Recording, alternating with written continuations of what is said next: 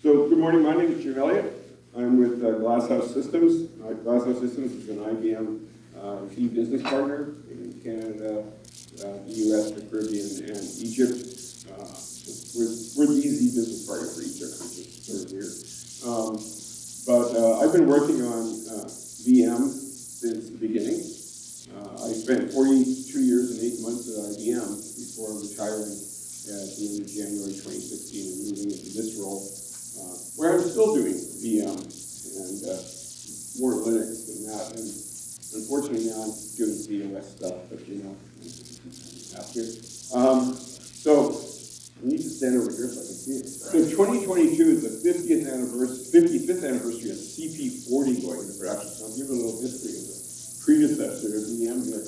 And of course, the 50th anniversary announced the VM 270 on August 2nd of that year.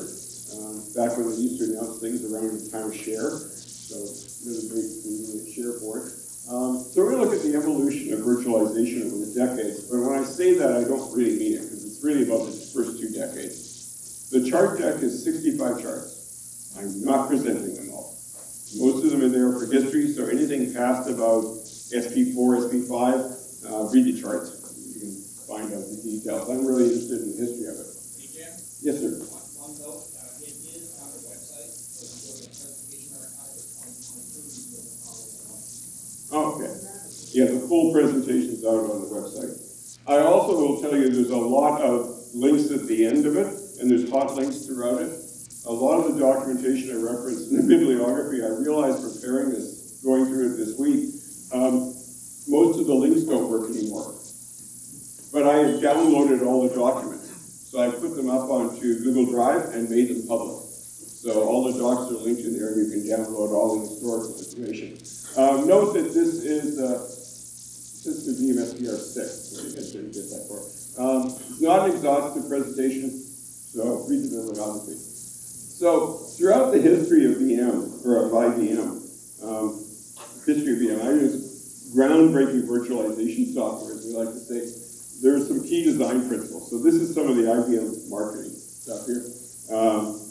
It's all about the virtualization hypervisor called the control program. We called that since the beginning.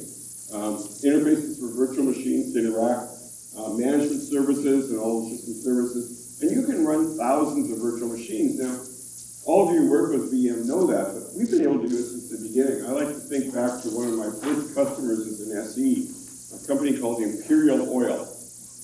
This is the Canadian unit of Exxon. And they ran 1,400 PROFS users on a 4 meg 3081. Or sorry, 3083. A 4 megabyte 3083. 1,400 users. There's no Intel server in the world that can run 1,400 images. And they were all using it pretty heavily. And of course, we can overcommit resources. You know, that's one of the great things, overcommitting memory in these things. So it's very adaptable, and that's one of the reasons it's continued along. So let's go back in history here. So 1961, John McCarthy of MIT proposed this idea for a time-sharing computer system. As far as I can find, he's actually the guy who came up with the word time-sharing for this. And as you can see down the bottom, there's a link there to a couple of papers on it, where you can find out there was some history documents of it. So IBM built a computer for them system, an IBM 709, which was a second generation mainframe. Later on, they upgraded to a 7094, which was just a faster version of it. Used IBM 1050 terminals, 1052. Most of you, well, some of you are pretty young in this room. A 1052 was basically an IBM Selectric typewriter, but it connected up to the computer. It had 3 terminals. You could have 3 concurrent users. That was pretty fancy in those days.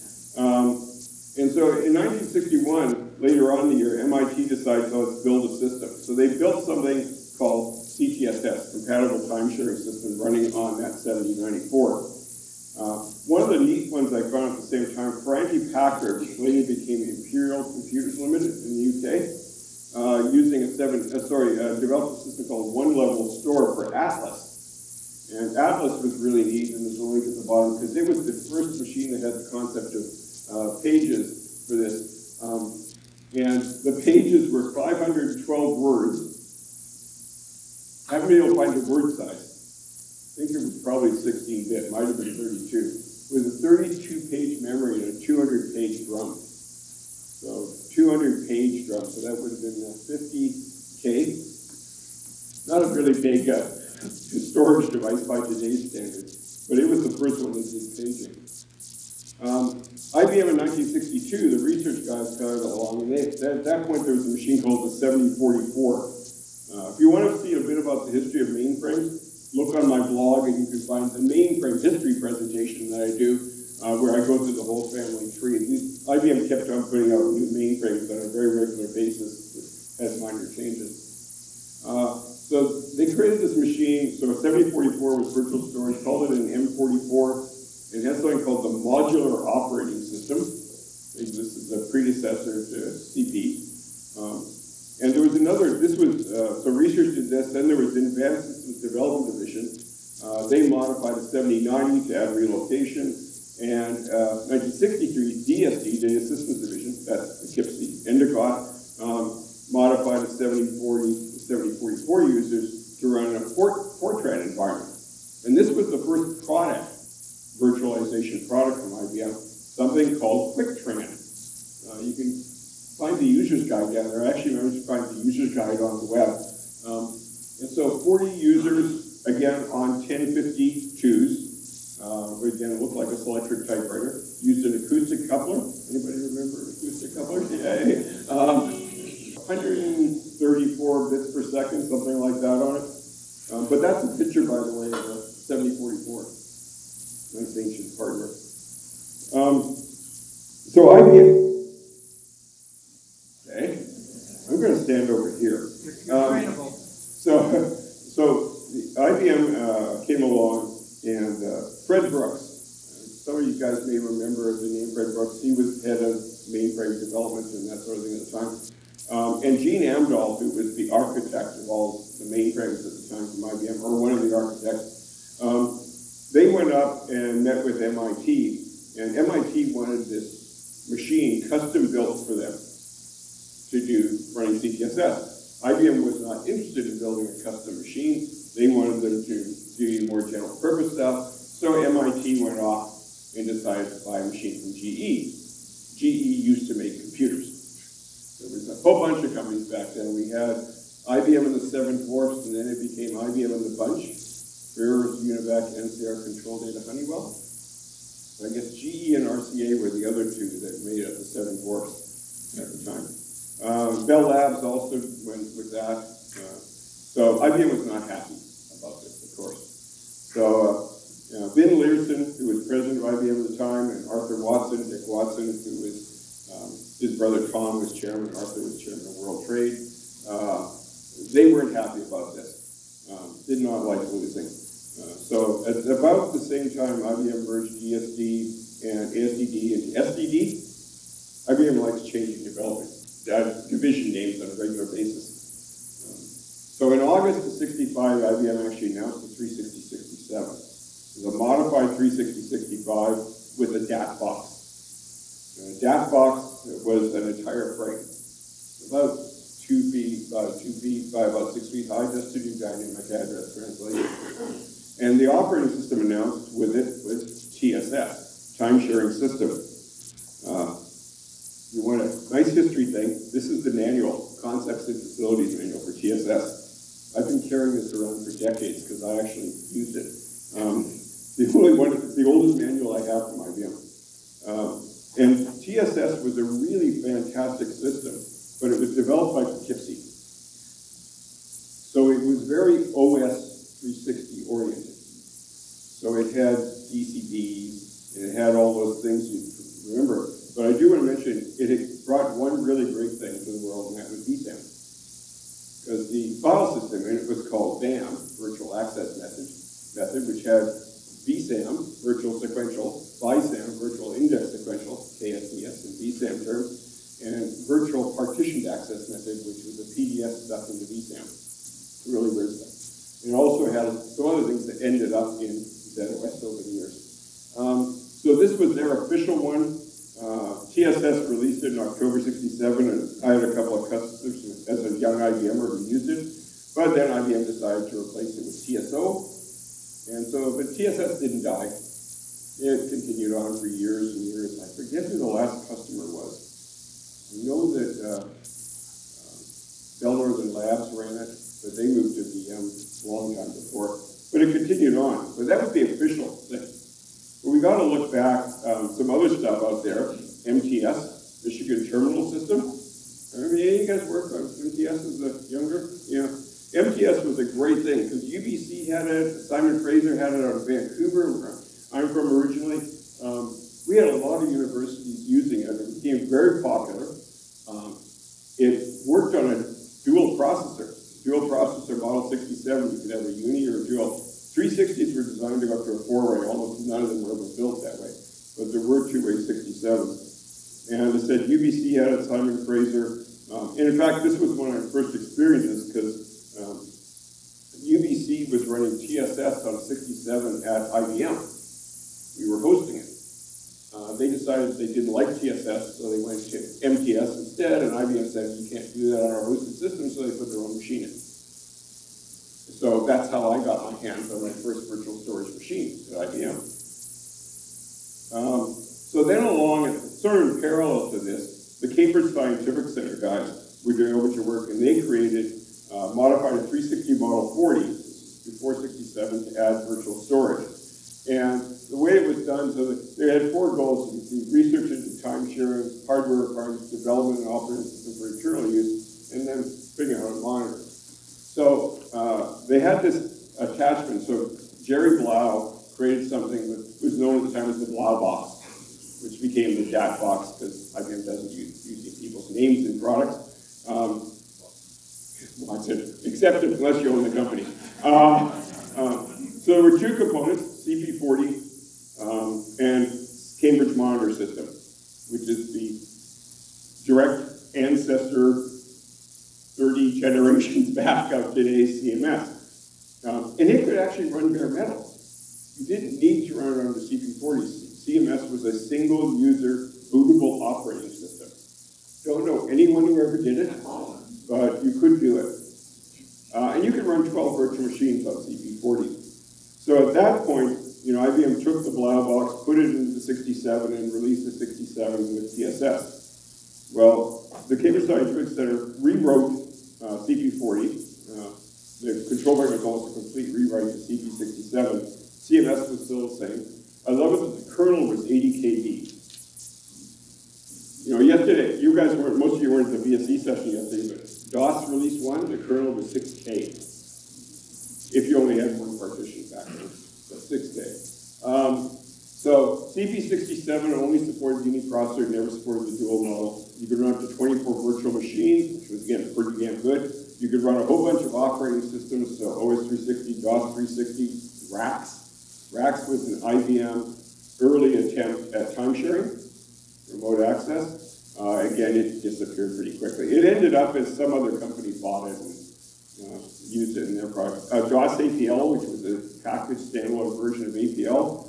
CMS, and of course CMS Batch, which for some reason the documentation describes as a separate operating system. That's the way they describe it. And it became really popular. A couple of reasons for that, which I like to think was good reasons. It was free, but all software was free back in those days. For the younger people, you don't realize that software was all free. It wasn't open source. It wasn't free as in speech. It was more free as in beer. Because you bought the hardware and that paid for software development. But it became really popular. Universities loved it. Universities started modifying it. And we ended up with masses of function in VM because people modified it and gave the code back. Here's a look at the hardware configuration for this. So you had memory, CPU for a virtual machine, operator console with a 1052, again, select your typewriter. That's not a 1052 in the picture. Had a 1403 printer, 2540 reader punch, 2311s and 2314s, and 2401 tape. This is important to know because they're still that way in VM. Virtual machines, we still do define virtual 1403s and virtual card readers and punches. I seriously doubt if there's any card readers or punches outside of a museum anywhere in the world. I hope not, at least. CP67 also supported some things like a 2301 paging device, which was a picture on the right there. I think that had 4 meg paging, the one we have. Networking controllers, we had 2701, 2702, 2703. And you had this option, and I never saw one of these in a real customer, but a 2250 as the operator console. And the 2250 was a vector display. I've seen video of it being used, but it had light and... 2250 was an amazing device. MITRE had one, and we got it working under CMS, and they did air traffic control simulations. We had a small aircraft simulator that was connected to VM, and somebody could fly the little simulator, and they had pretend aircraft on the screen, and the function buttons worked, and the light pen worked, and it was just an amazing, it was a sophisticated computer in itself, and it was just a wonderful piece of work. Well, the one I had, we had a 2260, which is the predecessor to the 3270 on it. But I saw 2250s being used for air traffic control over the years. Virtual machines. This is always fun. So virtual machines in those days always ran in problem state. So you could only use problem state instructions. Any supervised instruction resulted in a PROFS, and so the PROFS, I mean, all PROFS were intercepted by CP for handling. Memory was handled by DAF. 256K of memory was the minimum virtual machine size. My biggest one right now is about 8 gig. 2 mini disks with an optional third. So you had a 190, still got that. 191, user disk, and 192, which was temporary disk. So you only had the 3. You didn't have all the other ones we had. And they did have letters, by the way. The operator console was a virtual 1052, the virtual 2540 reader punch. The fascinating thing about that box, that's the right button, that's 2540 on the right there. VM, when we added accounting into VM, which didn't have initially, it punched the accounting cards into the middle hopper. The punch was on the left, the reader was on the right, and all of a sudden a card would just drop into the middle hopper whenever anybody logged off of VM, and that's how accounting records were done. I don't know who got the brilliant idea to actually start writing a bunch of disks instead. And the printer 00 Easy and tape at 180. We still have the virtual tape addresses are 180 on, and the disks are still 190. Nothing ever, it was a good idea, why change it? So we supported 3 mini disks. I mentioned 190 was your S disk, nothing's changed. 191 was your P disk for private, not A disk back then. And then 192 was your T disk for temporary disk. Makes sense. Physical block size was 892 bytes, which seems weird, but it was 1/4 of a 2311 track. And 2311s were the disks we used on these, and the 2311 was 7¼ megabytes. So the machine I had, running CP67, we had 6 2311 drives on it.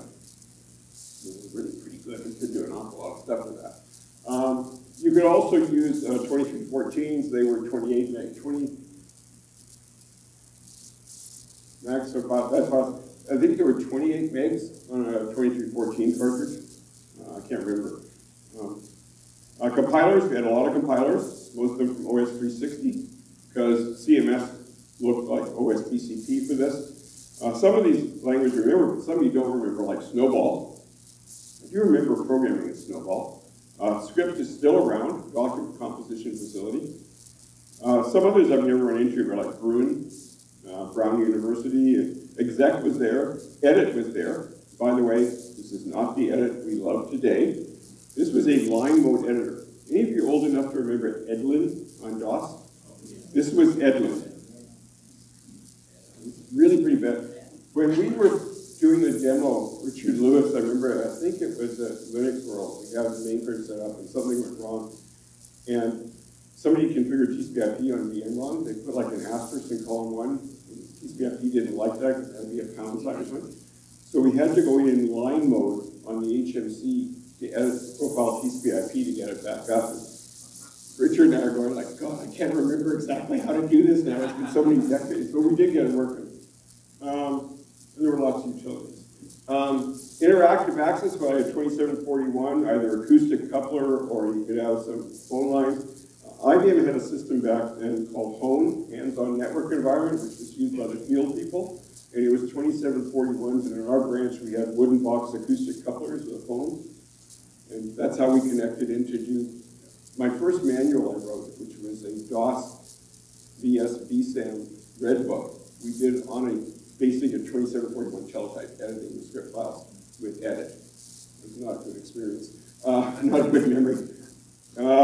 And then input-output was by a thing called a 2780, which later got replaced by a 360 Model 20 CPU remote. That got replaced by RCS. Here's the original announcement letter. That's the entire thing, 3 pages. Any of you read IBM announcement letters these days? Yeah. You're lucky if it's 100 pages. Most of it's listing feature codes.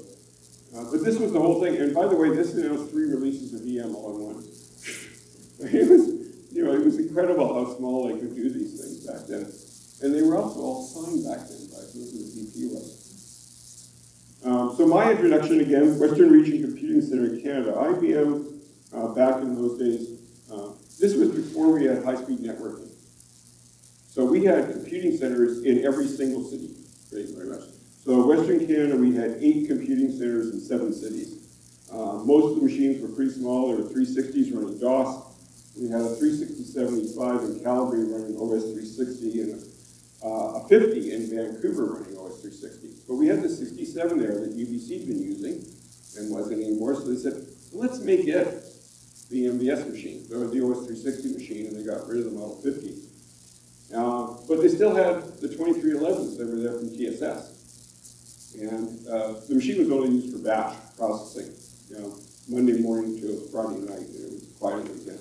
And I was the system programmer at the time for the Vancouver lab. So IBM had a Vancouver DOS development lab in those days. We had a 360 Model 40 running DOS 360, and DOS VS had been announced. And so we were going to get a 370-145 to run VM 370 and DOS VS. And they said, Jim, here on the weekends you can play around with the 67 and bring up CP67 to learn some of the concepts. So I never ran production, but I did bring it up and played around with it and played with TSS at the time. It was a nice sort of way to learn things. By the way, our 67 had 1 meg of memory on it. Each 256K was a frame that was 8 feet by 2.5 feet by 6 feet high of core memory, ferrite cores. It was fun stuff. I remember we upgraded from 768K to 1 meg, and we started doing thermal checks. And Poughkeepsie sent a guy over, and there was a little Rockwell thermostat in the bottom, and one of those little pins like that wasn't pushed all the way on, so as they heated up, it would separate and cause a thermal check. We were so embarrassed. So I installed several VM 370 and DOS VS releases over that period, from 74 to 78 when I moved to the IBM lab in Toronto. So VM 370 was announced, System 370 was announced in June 70, but they weren't virtual storage capable. They were just a new 360. Some of the machines were virtual storage capable, like the 135 and 145, but they weren't announced as that. So IBM announced virtual storage on August 2nd, 1972 with OS VS, VS1, VS2, DOS VS, and VM 370. By the way, VM 370 was never announced to be an end-user product. It was announced to help you migrate from OS 360 to OS VS. It was supposed to have 3 releases and die. Thank God it hasn't, right? You wouldn't have a job. There were also some additions that they put out there. So it came out with 370, 135 and 145, 158, 155, 102, 168. As they added support, and then later on 165. And these releases came out pretty quickly, as you can see by the timeline on here. They kept on adding new function in here. Some of the things that came along were RSCS. So there was this function, as I mentioned, called CP remote. And it really was designed as an RJE solution, not as an NJE file transfer. So they built something called SC Node. I haven't been able to find much out about this other than the names of the product. But with VM 370, there were a lot of enhancements to the spool from CP67, and you could now tag things to get information that could be used to forward stuff. So RSCS came out in 1975 as a component of VM 370. By the way, VM 370 was no charge. This was what they called a Type 1 program back then. So they put functions in and didn't charge you for it. So along it came with all these things, and they kept on adding this function to it. But they added NJE support, Network Job Entry Protocol, so it could talk to MVS guys and talk to other things. And that became a product, the VNet PRPQ. The name VNet because the internal RCS network in IBM was called VNet. They decided to name the modified version of RCS that was built for internal use after the internal network. PRPQ is a program that has price quotation. You can see this was a chargeable product, and this was the first chargeable product for it. There's also, by the way, BitNet, which our university people in the room here should remember. Martha Maris used to run BitNet, I assume. Yep. And it was basically, and they were all interconnected. We could send email to each other. It was really great. This was before the internet was, back in those days, the internet was limited to military and educational use. You couldn't use it for business use. So at that point, it wasn't there. And we started getting some other add-ons. The first big add-on here was what everyone called the Wheeler Scheduler PRPQ, because Wheeler Scheduler was written by Lynn Wheeler, but it was officially the Resource Manager PRPQ. I don't know anyone who ever called it that. It was called the Wheeler Scheduler. And it was great. I mean, it improved performance dramatically of the machine. IBM then decided to make a couple of more products out of this, so they created something called the System Extensions Program Product and the Basic System Extensions Program Product. What was the difference? Well, people complained that SEPP was too expensive, so they took some function out and made a basic version that was cheaper. IBM has a history of doing this. We'll get to VIF later as an example. But sorry, some of you remember VIF, yeah. I won't talk about VIF, it's in the chart deck. You can read the dirty, ugly history of VIF. So basically, these were add-ons to it. And basically, this added accounting disk, you had to page and not punch things in the middle hopper of the 2540. So you had to pay for software to do that. Swap table migration, page migration, shadow table. And then Chuck Tesler, who was an SE out in Los Angeles, wrote the first monitor for VM called VMAP, for VM 370 Release 5. Up until that point, there was no way to find out what the system was doing, how it was performing. It would have gone nuts, you can't, or Romney's line, but if you can't measure it, I don't care. What's the exact wording of that? I forget what Romney's line is for that. Barton, sorry, not Romney, Barton. Oh, yeah, thank you. I'll edit that. That was a verbal slip there. So let's get into the product version. This is when IBM started charging for things they called the system products. So VMSP, release 1, announced in February 1980, G8 in December. This was not unusual to have almost a year or more between announcement and shipping. Added support for MPs, multi-processors. You got about a 1.4 on a two-way. It didn't perform super well. They added support for attached processors. An AP was an interesting, there were some machines back then IBM had that were APs. They were dual processors, but all the I/O was attached to one side. They called it an attached processor. It was cheaper to build. I had a 3031 AP in one of my jobs. They added console communication services, exec2, so we got a much nicer language for scripting. Still wasn't great, but it was a lot better. I still have some exec2 execs. It's not broken, don't fix it, touch it, sort of thing, and they still work. Secondary console image facility, inter-user communication vehicle, and the big one here, Xedit, so it gets a whole chart. 3278 Mod 5 displays. If you remember, the Mod 5 was a big widescreen display. 3279, the color display, the first IBM color display. I still have my manual from the Kearsley lab on guidelines on how to use color.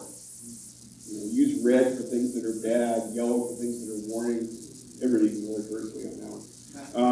Data streaming on 3380, and one of the big ones, 3800, the first big laser printer from IBM. That was also known as the PTFs from hell, because there were so many PEs in that stuff. Adolph Cahan, who's one of the guys I work with at Glasshouse at the time, was at Royal Bank as their VM system programming lead, and he would scream at IBM on a daily basis about the PTFs for this stuff that just broke everything. Release 2 was announced a year and a half later and added PROFS, Programmable Operator, something that I think is still a really good tool that a lot of people don't use. And the CMS productivity aids, that's what they call them. So we got Note. You could send emails to people on VM.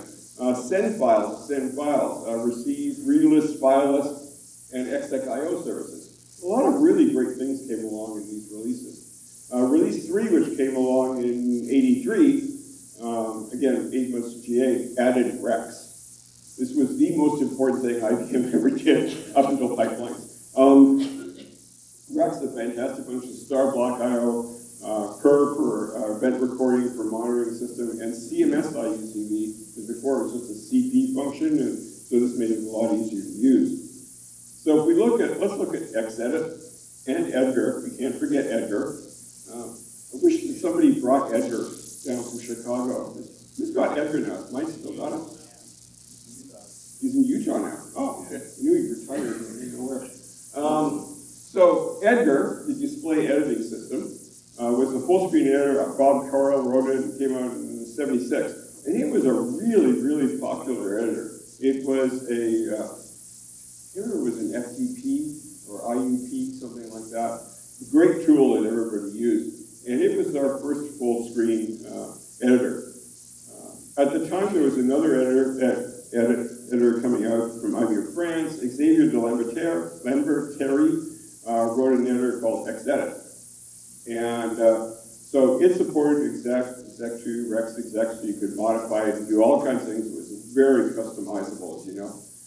There was a little war going on at the time inside IBM. I remember polls that were being done over VNet of which editor should become the official next editor. And let me tell you, there was like real bad. There were a whole bunch of editors, not just Xedit editor. There were a lot of them available internally at the time. And so it was a little battle, and Xedit won. And so it became the official editor. A lot of people kept on using Edgar for years and years and years. And there was even some Xedit macros that made Xedit simulate Edgar.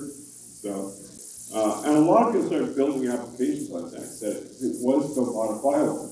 I wrote a whole mass of applications as Xedit applications when I was in the IBM Computing Center.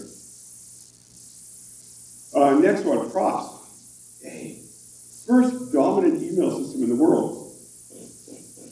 It was the main email system in the world for a long time. So that's a screen image from Office Vision VM, also known as PROFS version 3. Is Tracy in the room? I know she's around here. By the way, Tracy had her 38th anniversary with IBM yesterday. Give a little birthday cake for her anyway.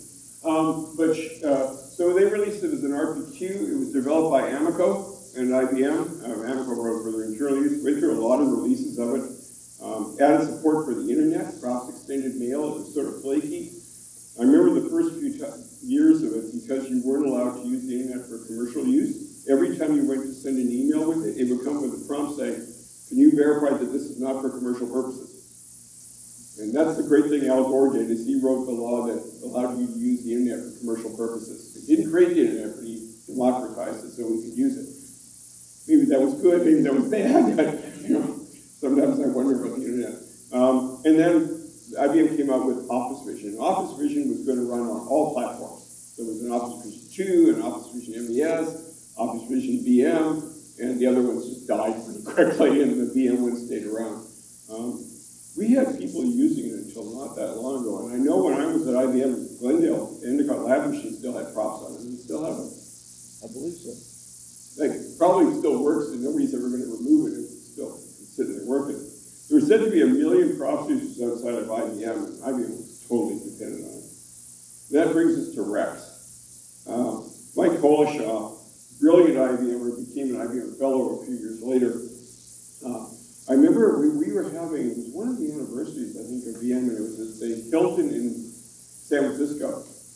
And we were doing the VM opening, and Mike was sitting at the back of the room on the floor with his laptop, and nobody even noticed he was in the room. That's how nondescript he sort of was. But he originally did it. It was Rex with one X originally, Reformed Executor, weird name. And Mike started doing it in 1979 to 1982. One of the interesting things was he was sending out the documentation to us across IBM. Before he ever wrote a line of code, he wrote the complete reference manual. And that's a weird way of writing language. So he had it all documented and described before he started writing any code. It was sent over the network, became really popular. First publicly described as Share 56 in Houston in 1981. Ken Johnson from Stanford, Linear Accelerator Center, like, people going nuts over this thing. So it got released in the product in release 3.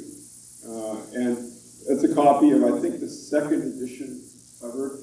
I have a second edition one at home, could not find it as I was packing for this trip. I wanted to bring it down as a little show and tell. Then we come to the teddy bear. By the way, the two IBM speakers that were here yesterday morning, the executives, they came up to me after and, what is this teddy bear thing? So I said, we should come to my session tomorrow, you'll hear all about it.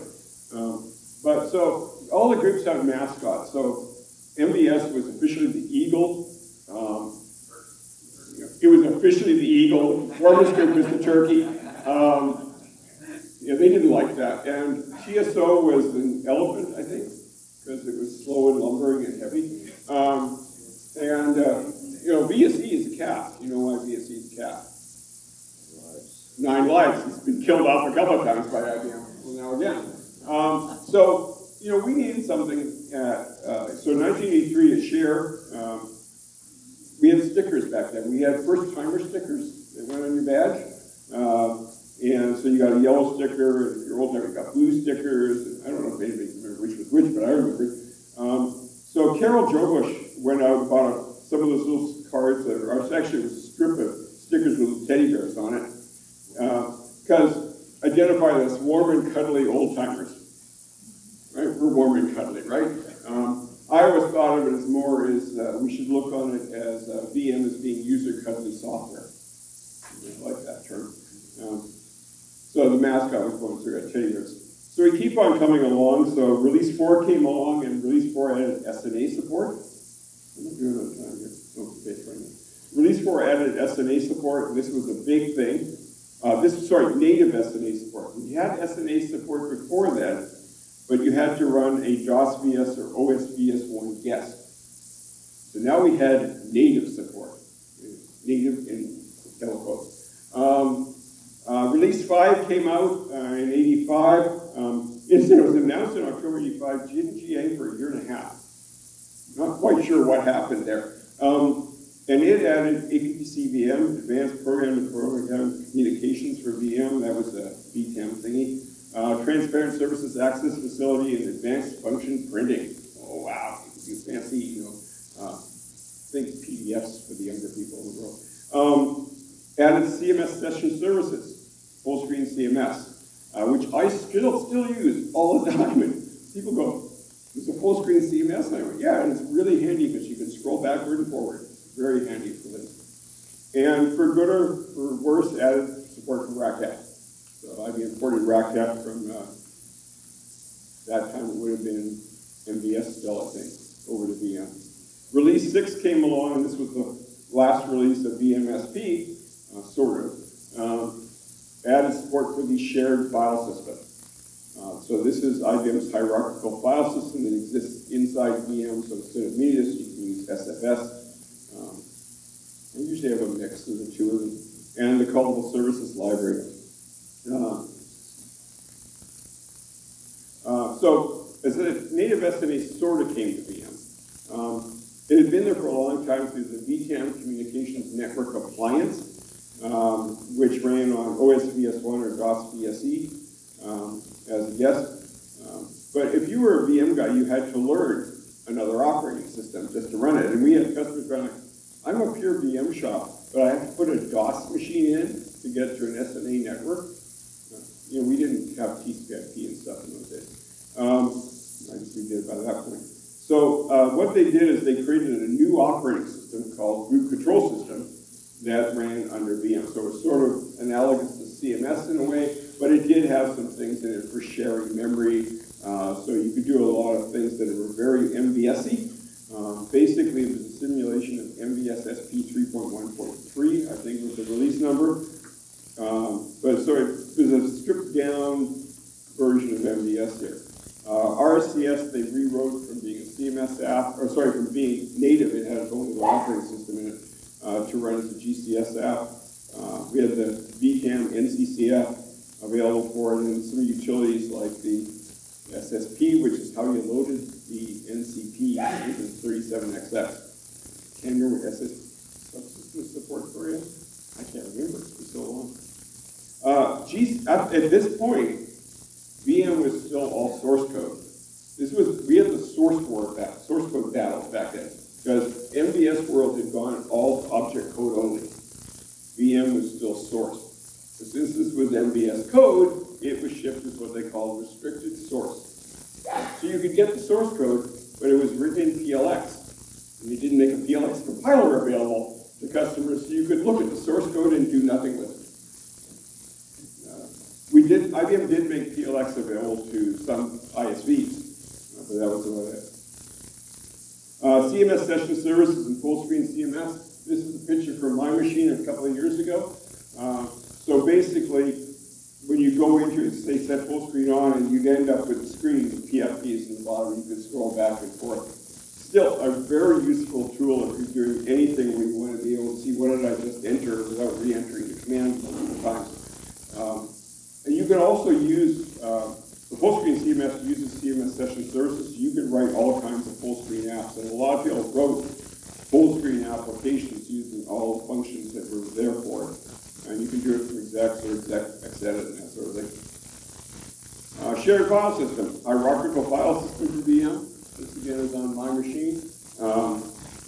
And so you can see I've got a hierarchy, I've got a root, and then I've got all kinds of folders down there.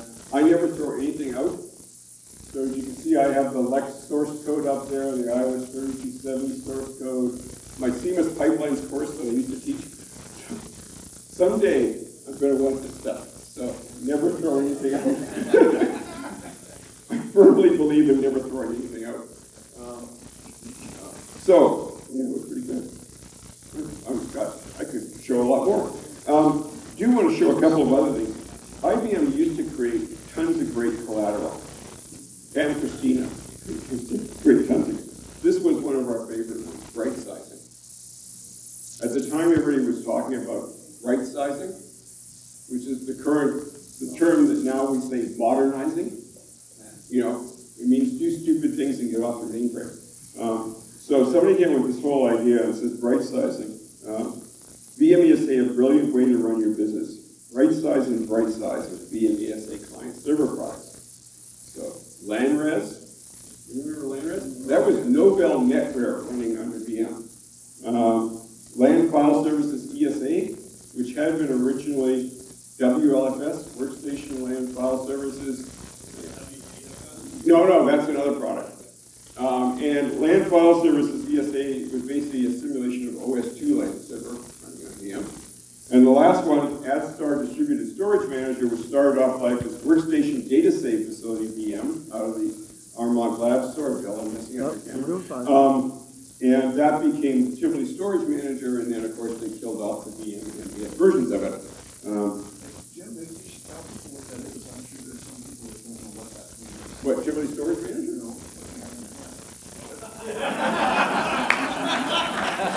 All of us have notepads. By the way, this is the one I use every day. I have two of these. I have one on my desk in my condo and one on my desk at my house. Yeah. As I mentioned, there's also some historical stuff there. So this was a really great publication from Washington. This was there. David Steinhoff wrote this, the VM function guide, and basically listed every single function in VM from VM 370 release 1 up to SP3 and HBO4 and VMXA migration 8 as, you know, a paragraph on each function that was added. David, before he died, gave me the source code. I never had a chance to finish updating it. And I tried scanning this in for this, but it was unreadable because it's old fonts. My OCR scanner had a real problem reading the fonts, so I converted it into a Word document, and it's up in the, when you go to the reference stuff here, VM function guide, so you can actually download a copy of this. And if you really want to see history, because it goes through all kinds of IBM products that came out for VM 370 and VMSP that long gone. off by going through the bibliography or telling you about some of these things. So Melinda Varian, Mum to us, she wrote a famous paper, What Mother Never Told You About VM Maintenance. The old timers in the room all remember Melinda very fondly from Princeton University, Lee and Melinda there. And her website, she's still got all of the history papers up there, including lots of great presentations of stuff she did for the 25th anniversary of VM. Melinda's presentations are very heavy on photos. They're really fun. Good stuff to read through. Chuck Boyer wrote the official IBM publication for the 40th anniversary of the mainframe, and it's a really good document. It's still up on the web. It's changed location several times over the last few years, but you can still download it from there over again. The IBM archives. If you want to find anything about IBM history, just go to ibm.com/history. There is a ton of stuff there, and the mainframe archives are massive. Interesting enough, they don't mention the 360-67 at all. So look at the archives there, get that page updated. Bill wrote a great thing 10 years ago, which is still out there, obviously. Seriously, a lot of my old stuff from IBM is still out there on IBM pages, and I've worked for IBM for 6 years, nothing ever goes away. Neil Ferguson wrote a really good paper for the Z Journal. Unfortunately, that's no longer online. I found a copy last night, and I have put it up on my Google Drive page, so I will send Rich an updated version of the presentation with a link to that, so I'll send you that tonight. I found that last night after drinks and, by the way, dinner last night. It was really good. You spent like 13 minutes. Bill Bimmer and Susan also did a brief history of VM, which is up there on the web. And there's a Wikipedia page on our VM. I always wanted to edit and go and say, you know, change the VM to say the real VM. As opposed to those people. Broadcom. I mentioned the VM function guide. Here's some really great articles. So I have a whole lot more than this. One of the things I did before retiring from IBM was download everything I could find. But there's some really great articles from way back. So Systems Journal back in 1970, Virtual Machine Time Sharing System, that's a key historical thing. There's some other ones on concept. The 1972 volume 11 was all on VM270. So I've got all the papers from that issue. There's a lot of fascinating things. I thought the concepts were great. There's an evolution one. Mike Bolshar wrote a great thing on the design of the Rex language and why he developed it and how he developed it. And that's what was great history. Journal of Research and Development, Bob Creasy wrote one called The Origin of VM370, which has been a major source of history for the area. But the last one is one that I'm a real fan of, and that's IBM System 360 and early System 370 computers. Long out of print in hardcover. It's about this big. I have a copy. But apparently MIT Press still has it in software. Where is it, MIT Press? It's a great book to read if you want to know what history, because it tells you about all the products that failed from 1964 to 1974. So there were things like the IBM 1350. Have you heard of that one? It used, remember, some of the young people won't know what this means. Film strips, okay? The thing we had in school when we were young. And it actually was a machine that stored a terabyte of data in the 60s. And it did it by writing the bits onto film, had a developer tank inside, developed the film, and stored the film in the machine to read it back. I just sold 6 of them. You had a little problem like the developer leaking out over the floor and other cute machines like a 2321. And you work with the 2321 data cell. Yeah. The noodle plugger. It had strips of film. This was a predecessor to mass storage that used Ampex. Really bad videotape. And it would store it down vertically in this round thing, and then when you went to read it, it would wind them up. And when it tried to shove them back in, it would often crumple them. So every customer who had one, the city of Toronto had one, had a resident SSR on site, service rep, to fix it, because it broke every day. Another great product.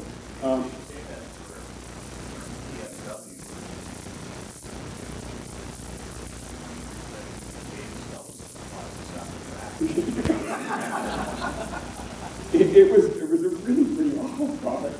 But it's an interesting history to find out about IBM mainframes that were developed and never released, like the Model 60, 360 Model 60 instead of the 65, the 195, some of the 370 195, which was not a 370 machine, but they never had virtual storage, all of them on the 370. So there's a lot of great history in there. Oh yes, it mentions FS.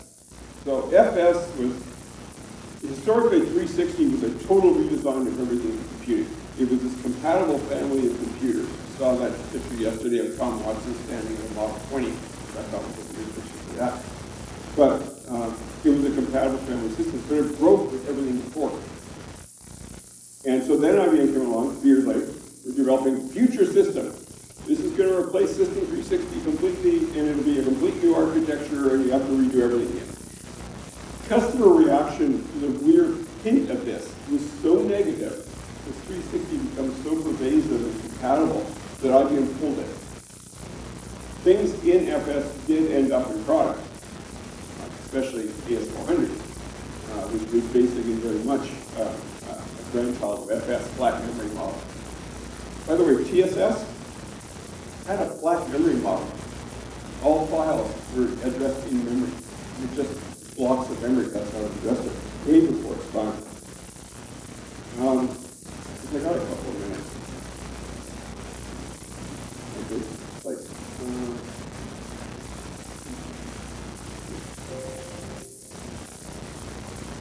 so in the chart deck here, there's all the other versions as well. But since we're on here, I figured may as well tell the ugly history here. Where's slideshow? Here we are.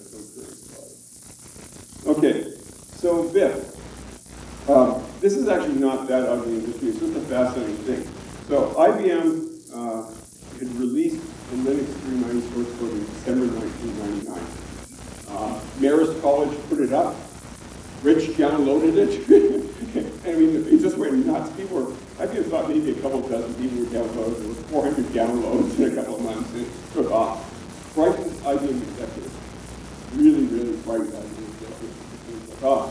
So David Steinhoff, who was the product manager at the time, was going, we need to, the problem is that Linux had to run on CPs, and in those days, you didn't have subcapacity. There was none of the subcapacity software billing for the full size. So they said, okay, let's create this thing called Integrated Facility for Linux. It basically was an ICF, an integrated coupling facility, slightly modified so that you could run Linux and VM on it. But you couldn't run MVS or DOS. It's still MVS because they were always I guess, or DOS or any of that stuff. So it was a modified processor. If we did have a customer discover that they could, the IFL was cheap compared to the ICF, that you could load coupling facility control code on an IFL. IBM fixed that the next generation pretty quickly. So they came up with this way of doing this. Now, VM was the obvious thing to do this. You know, lots of guests and lots of Linuxes. VM was the MLC product then. You know, you had to pay a lot of money for it. So we're talking the VMESA at the time. And it was, you know, tens of thousands of dollars a month. So they had a discussion with the pricing guys. Said, what can we do to make a cheap virtualization? Okay, the battery's low. Sorry, I'll keep talking. So they came up with this thing called VIP, a stripped-down version of VM that could sell at a one-time charge. They kept on stripping on function until it got to a price point. The reaction from customers was negative because it was basically VM with all the good things taken out. And they went, no, we want VM. And so August 2000, IBM announces Z architecture, announced ZVM version 3, MLC product, same price as VMESA, and then a couple of months later announced ZVM version 4 as a one-time charge product, and quickly withdrew BIP. You will find no reference to BIP on IBM websites. I mean, I was working particularly at the time working with Glenn Deagle, and we went through this big exercise of actually deleting finding every web page that IBM had done reference to virtual image facility, because let's just forget that ever happened. It's still like the VSE guys, SSX. Anybody remember the VSE? There's another product that we don't want to remember.